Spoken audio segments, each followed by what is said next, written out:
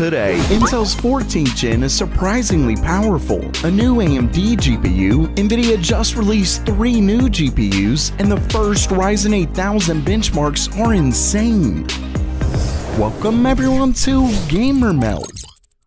First up for today, we finally get to see some real performance for Intel's next-gen CPUs. This story comes from a new benchmark in Geekbench, where you can see that Intel's upcoming 14600KF was tested. And as the leak suggested, this is a 14-core 20-thread CPU with a 5.3 GHz boost clock. When it comes to the performance, it got a single-threaded score of 2,794 and a multi-core score of 17,190. What's wild is that while the single core saw a measly boost of 5.5% when compared to the 13,600K, the multi-core score is a whopping 17.2% faster. So Intel's 14th gen CPUs may be a much bigger performance boost than we thought. Of course, pricing will always remain a key factor, but if Intel can keep things relatively low, this could be a worthwhile upgrade, especially given the 14,700 parts are expected to get a boost in core count. Time, as always, will tell.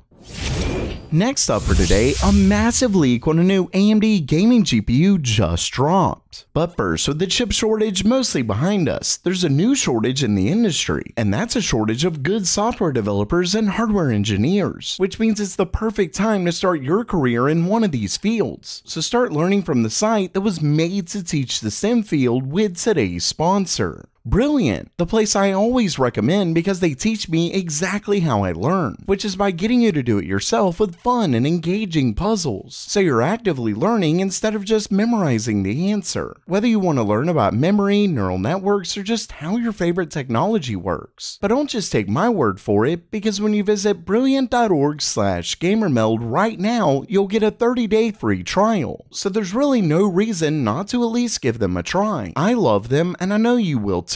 Plus, when you're ready for more and you visit brilliant.org/gamermeld, you'll get 20% off. Once again, that's brilliant.org/gamermeld.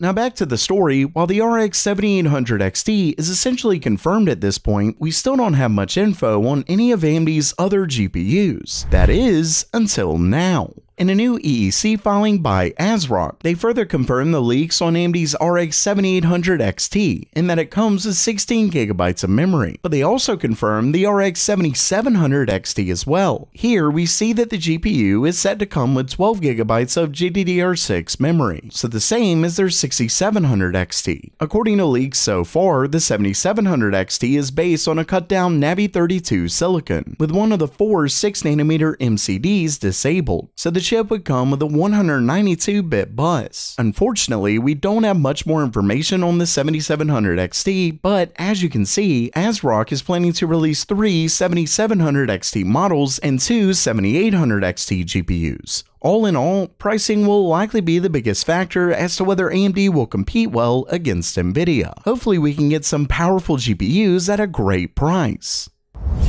Next up, Nvidia just unveiled a slew of new products at SIGGRAPH 2023 in LA. I'm talking a monster CPU, new GPUs, and more. First up, they announced a new version of their GH200 superchip, which was a surprise given the first version wasn't announced all that long ago. Still, this bad boy comes with a 72-core CPU along with a whopping 480 GB of LPDDR5X memory like the original. But unlike the original, it's paired with a pretty wild 141 GB of HBM3E memory, which makes this the first chip to come with HBM3E. All in all, this bad boy gets 5 TB per second of GPU memory bandwidth. But the announcement doesn't stop there, as Nvidia also announced 3 new GPUs. First is the RTX 5000, which replaces the A5500 and is up to a whopping 3 times faster, so definitely a big upgrade in terms of performance. The RTX 5000 comes with 32 GB of GDDR6 EEC memory, 12,800 CUDA cores, and a TDP of 250 watts. Next is the RTX 4500, which is set to replace the A4500 and apparently delivers 2.7 times the performance. That GPU comes with 24 GB of GDDR6 EEC memory and 7,680 CUDA cores. Finally is the RTX 4000, which is similar to the 4000 small form factor in that it comes with 6,144 cores cores and 20GB of GDDR6 EEC memory. All in all, it's definitely a nice upgrade over their current lineup of workstation GPUs. The biggest question is really in terms of pricing, and while we don't know the exact prices, Video Cards lays out expectations, and let's just say they're not cheap.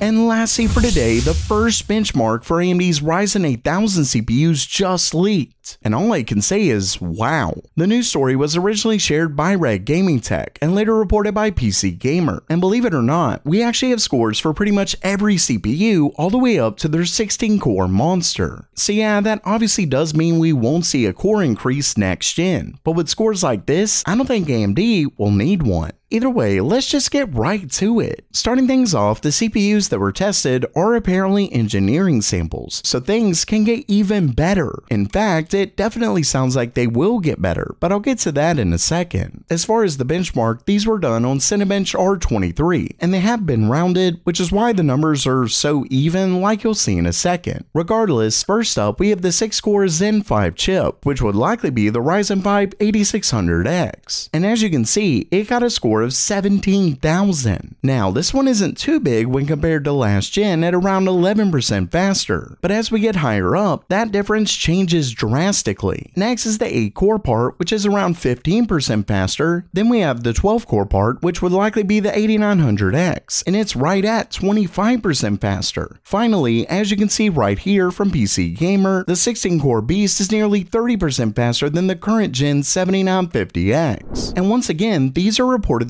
early engineering samples. With that in mind, according to Red Gaming Tech source, Zen 5 is set to be a bigger upgrade over Zen 4 than Zen 3 was over Zen 2. So we're talking quite possibly AMD's biggest performance jump yet. Of course, things can always change behind the scenes, but given we're already getting upwards of a 30% performance increase with their 16-core part, AMD's next gen is looking like a serious winner. So while that does it for today, are you pumped for AMD's Ryzen 8000? Let me know down in the comments below. And don't forget to try out Brilliant for free at brilliant.org/gamermeld. And as always, have a great day.